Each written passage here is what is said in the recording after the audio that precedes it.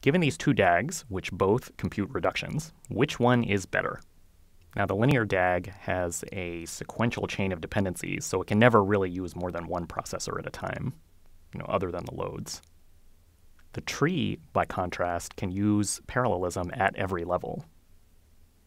So the sequential DAG will take O of n time, whereas the tree-based DAG will take log n time. Now, intuitively, if I give you two DAGs and they both compute the same thing, then you generally prefer the one that has more parallelism.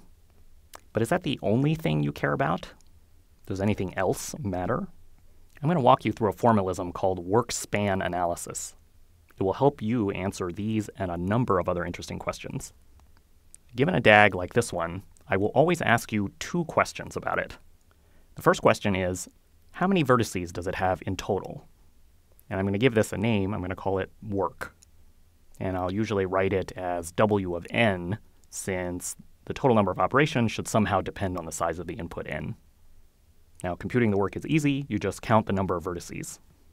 The second thing I'll ask you about a DAG, always, is how long is the longest path through the DAG? This also has a special name. I'm going to call it the span.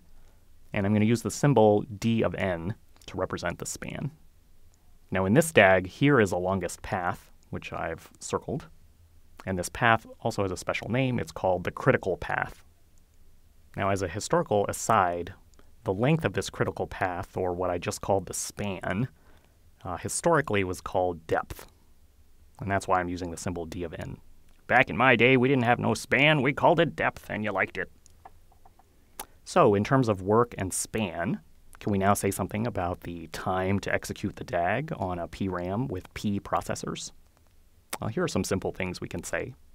First, if all the operations have unit cost, then the time to execute this DAG using only one processor should be exactly the work, W of n.